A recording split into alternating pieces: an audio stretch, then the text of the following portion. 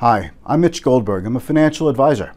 I want to explain to you the difference between exchange-traded funds, also known as ETFs, and mutual funds, and answer the age-old question, is one better than the other?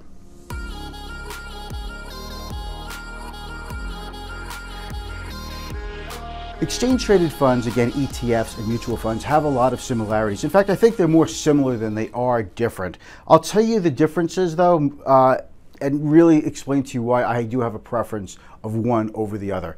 Well, they're both a very good way to put together a package of either broadly diversified securities like large cap stocks, or a niche group of securities like, let's say, just tech stocks, and it gives you a way with one investment in which to invest in that particular group of stocks. They can also be put together for various kinds of bonds, commodities, different countries, etc. There's an ETF for about 100 different countries today, including Germany, Nigeria, Israel, Indonesia. Pretty much almost any country that actually has a stock market now has an exchange-traded fund that tracks it. So there are also mutual funds that do a lot of the same exact things.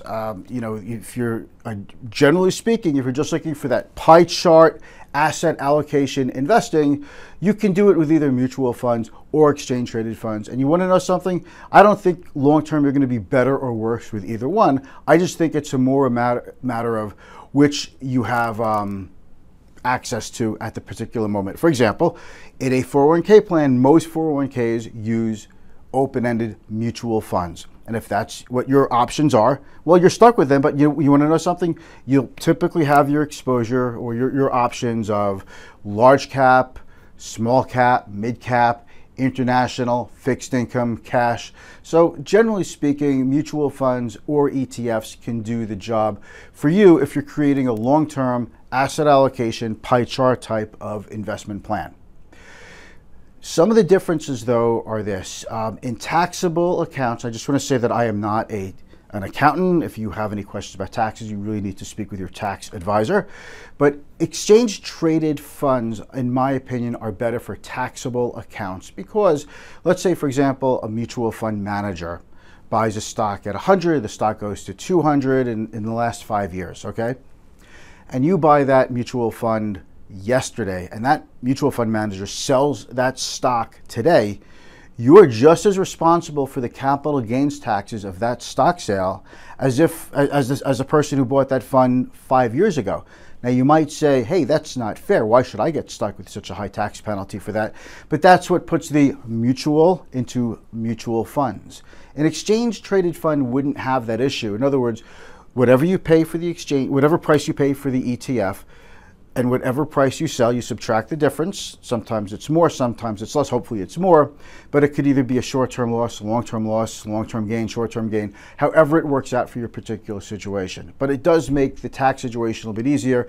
And in 2018, there were a lot of taxable distributions from mutual funds, which I think a lot of people were very surprised to find. That would not have happened with exchange-traded funds. Another thing about ETFs that I really like is that you have the ability to use limit orders, stop loss orders, below the market buy limit orders. It gives you a little bit more flexibility in how you want to plan your investment strategy. Now, mutual funds can only be bought and sold at the 4 o'clock price. So however the market closes, that is, you know, whatever the closing prices are of all of the securities in the mutual fund, that's how the mutual fund is valued, and that's the price you buy it at or sell it at. Now, you can enter your buy or sell order anytime you want for a mutual fund. You can enter it at 2 in the morning or 1 o'clock in the afternoon, but you're only getting the 4 o'clock price, as opposed to an exchange-traded fund, which trades all day long like an individual stock. If you're getting the feeling that I like ETFs more, you would be right, just because I like the flexibility that I do get from ETFs, again, with the limit orders and the ability to maybe sell partial amounts and buy them back, again, using limit orders. And it gives my investment strategies a little bit more flexibility. But generally speaking, I like them both for the long term. Again, the preference really is up to you. These are just tools. For example, if you have a Phillips head screwdriver, okay, if you don't know, that's the crisscross screwdriver, or a flathead screwdriver, which one is better? Well, it depends on the kind of screw you have. So that's how I look at it. They're both just tools to help you achieve long-term goals, financial goals that you're looking to accomplish, such as retirement, sending your kids to school, things of that nature. If you have any more questions, you can certainly reach me at mgoldberg@clientfirststrategy.com. For more information, check out clientfirststrategy.com. In this YouTube channel, if you like it, by the way, if you like this video, please give it the thumbs up. Please subscribe to my YouTube channel. We're going to talk about investing. We're going to talk about entrepreneurship. We're going to talk about personal finance. We're going to talk about a lot of things. Marketing, how to go about marketing your business, how to build a portfolio of securities. Lots of things that have to do with business in general, but more specifically with investing. Okay, thanks for watching. I'll speak to you soon.